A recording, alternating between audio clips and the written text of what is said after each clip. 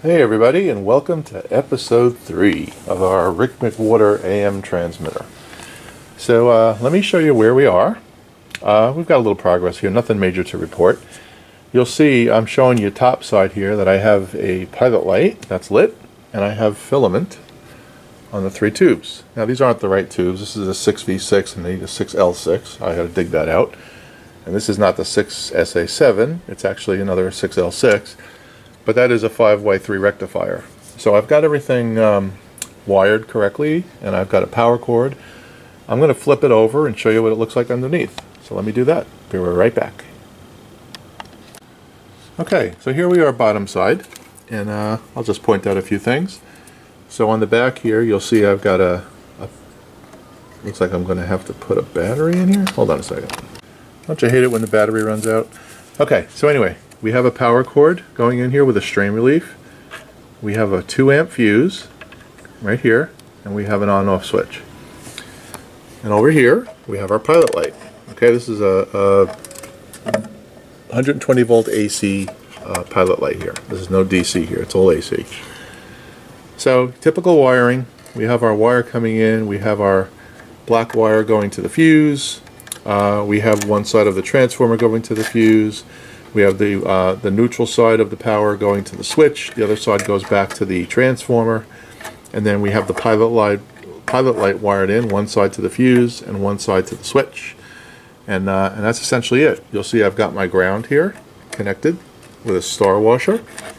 I've got my other 2 grounds connected here, and you'll see that I have all of my filament wires neatly wrapped. All right, the yellow is the 5 volt, the green is the 6.3, and the red is the high side.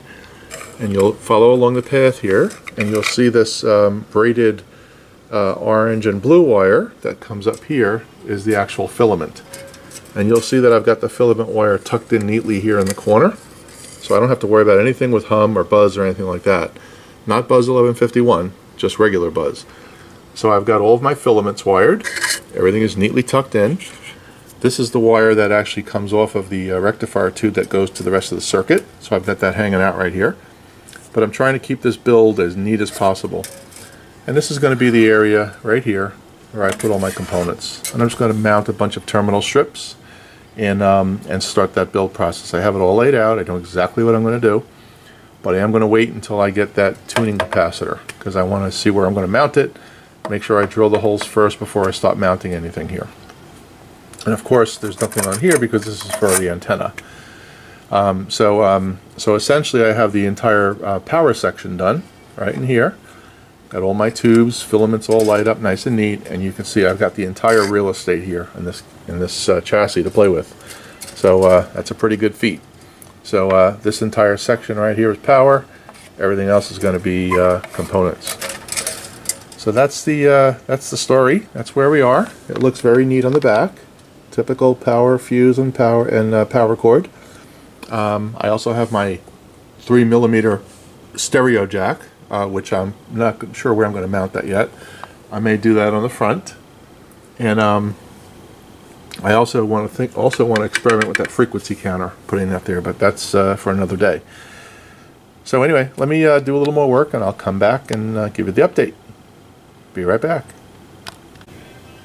Okay, folks. So the time has come to make some decisions what we're going to do here. So the first thing I want to do is I want to do a special shout out to our good friend John from Arkansas. John always comes through. So John, in his company that he just retired from, told us a story where they would throw out these relays. And this is a solid state relay. It's a delay, and this one is a variable. And what would happen is when these things would burn out, they would throw them out, and John, being John, said, hey, wait a minute, that's an 8-pin octal tube there. I could use that for something else. So John was very, very gracious enough to send me one of these to use for my antenna. So if you look at this thing, it fits right there. And all I really have to do is remove the cover, take out the insides, mount the antenna right through the hole that comes out with this knob, and then I have a removable antenna. So I don't have to worry about it breaking, I don't have to worry about replacing it. If I'm going to move the unit, I simply just unplug it, and it's good. Right? So that's going to be the first thing that I do here. let me use two hands to get this out of here. Socket's nice and tight. So that's the first thing. So I have to again thank John publicly for that. I'm going to use that. That's going to come in handy. So I went through my tube stock, and I have all my tubes. This one I had to order, the 6SA7. That goes here. These are just tubes that I put in to test the filament.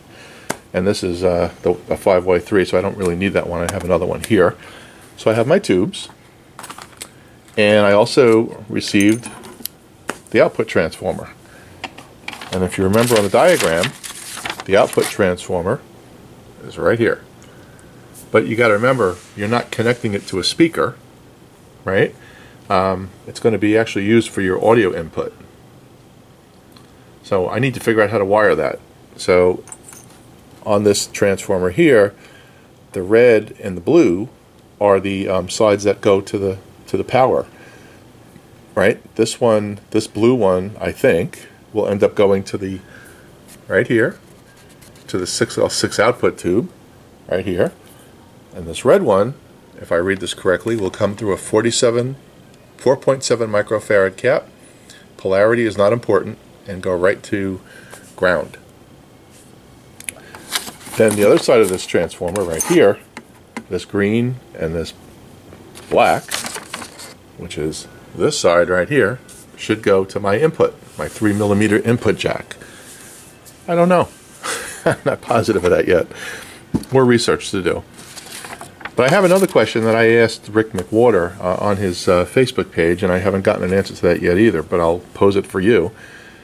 So you'll see on this diagram we've got this ground symbol, and a ground symbol here, and a ground symbol here, and we've got a bunch of them, one here, etc. And you'll look here in this little legend, it says the ground symbol indicates B-. Okay? So the question I have is B- the chassis? Interesting question, isn't it? If you look at the schematic here, the third wire from the grounded plug goes to earth ground, which appears to indicate this chassis. There's a depth cap, it looks like, going from the chassis to the chassis. That doesn't make any sense. So the question is, what's B-? Is there a separate rail that I need to create for B-? I don't know. I'm going to have to do some research before I start building. So that's going to be a question that maybe one of you can answer. I know, John, when you built yours, you may know the answer to that if you remember. So we'll have to see how that goes. I'm not quite sure that B- is the chassis. Not positive of that. So I'm going to need to research that.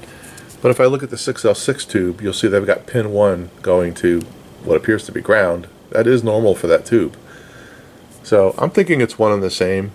I just don't understand this configuration going from ground to ground. Doesn't make any sense. Anyway, before I start building anything, I'm going to have to ask the question. So that's that. Then the next thing that I have to report is I got my tuning cap. Look how small that thing is. And that's really good because I have some options on how I'm going to mount it. So my first option is to use this wooden box. It's an old watch box. Alright, and it has a nice little flip lid. I could mount it here. I could mount this inside. The only problem is the shaft would be a little short, so I would have to drill a nice hole in here and make sure the knob fits in. So I could do it that way, and then I'd have to figure out how I'm going to mount it. It could be through these screws right here in the front, but I think that would be a little too much work for what I'm looking to do. So what I think I'm going to do is I think I'm going to print a piece on my printer. So the piece that I print will be a flat platform right here that in the corners allows me to screw it down with nut and bolt. And there'll be a piece that comes up in the front, like an L shape, right? Like this.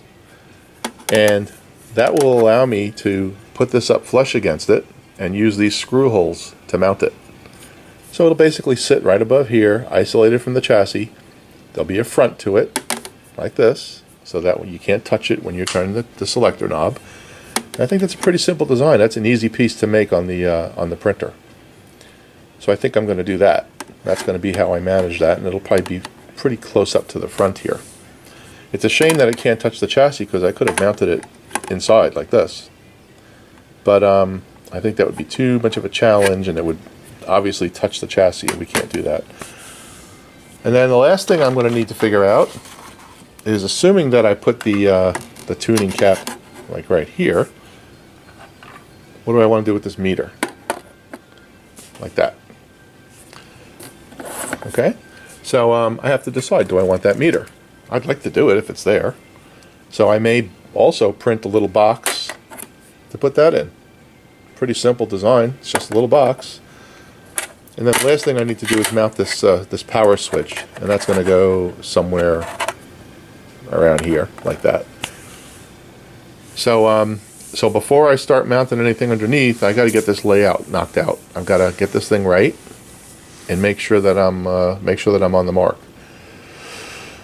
And the reason why I want to have this meter is because you know, when you have the power switch, it kind of tells you what mode you're in, which is good.